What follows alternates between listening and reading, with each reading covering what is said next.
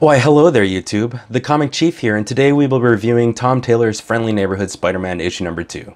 That's Legacy number 26, by the way.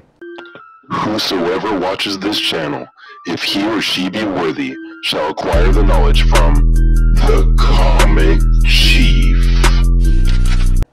The art was drawn by Cabal and Woodard, and I do have to say that it's actually really nice. I get this chipper, vibrant feel when going through the pages, and everything doesn't seem dark and gloomy yet. But I think it was really drawn really well.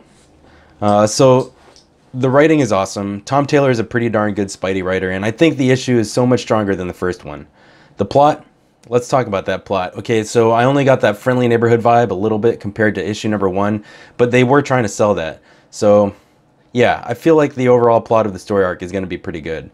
The character development, it seemed like issue number 1 was better for Peter, but this one did set up a huge key for one of the supporting characters.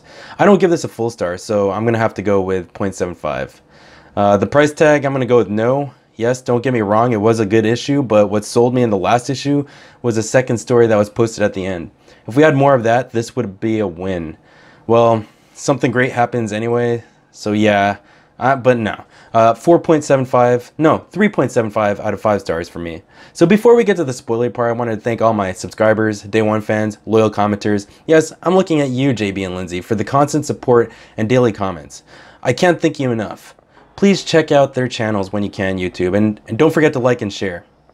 So we begin this issue with Mayor Fisk yelling at someone over the phone, letting us know that he was the one behind the thugs we saw terrorizing Leilani and Peter's apartment complex in issue number 1.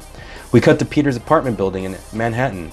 We now see Spider-Man watching over the 2 children we saw in last issue's cliffhanger. They were the 2 orange kids, one boy, Jasper, one girl, Tiara, now eating apples. As Spidey's trying to figure out what is going on, he knows he can't leave the 2 children alone, so he calls in on a special friend to come watch them, emphasizing that he or she needs to be discreet.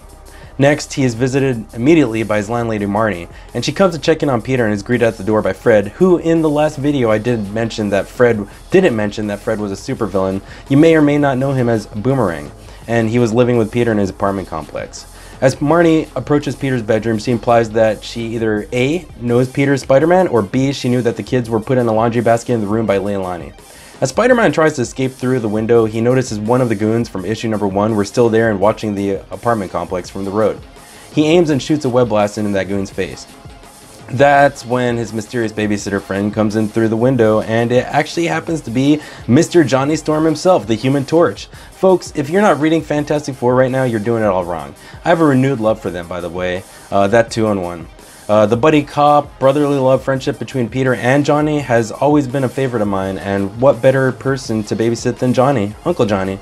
So Spider-Man left him with the kids. Yes, he swings out of his room across the street to the goons that were watching the building, and he approaches that web-faced goon on the ground. The goon tears the webbing off his face, although it took his face off with him. The next page shows us that someone's recording Spider-Man's encounter with the alien, and the goon has superhuman strength, and he attempts to take down Spider-Man by taking the wall beneath him down. This is when Spider-Man does his heroic stuff and saves the kid who was recording the encounter from getting crushed by the wall. As he does this, the goon makes for a clean getaway in his car. Peter tries to catch him with his webbing, but only manages to take the car's bumper off. This is where we are introduced to a brand new character, Detective Sherry Sevens. And by the strange coincidence, she happens to be the wife of the man and mother of the daughter that Peter saved in the inaugural issue. So she feels that she owes the friendly neighborhood Spider-Man and runs the plates on the bumper for him that was left behind to help track down the escaped goon. The trail leads to a consulate building. Whose? We don't know. But as soon as Spider-Man drops down on that goon that escaped him earlier, he surprises him and crashes him straight into a window. As he thinks he's about to win, he is greeted by a familiar face, Marnie, his landlady. She followed him to the consulate. As the goon goes to attack them, Marnie pushes Spider-Man out of the way and saves him by punching and completely poning the goon into the ground. She begins to undress and reveal a uniform and her identity known as the Rumor. Oh, and that she knows that Spider-Man is Peter? That's right, YouTube. A bona fide first appearance right here, right now. And I think we'll find out in the next issue just who she is. So let me know in the comment section below, do you have this on your pull list? Are you going to get it on your pull list? What do you think about it? Well, that's all I got, YouTube. This is Errol, the Comic Chief, going offline.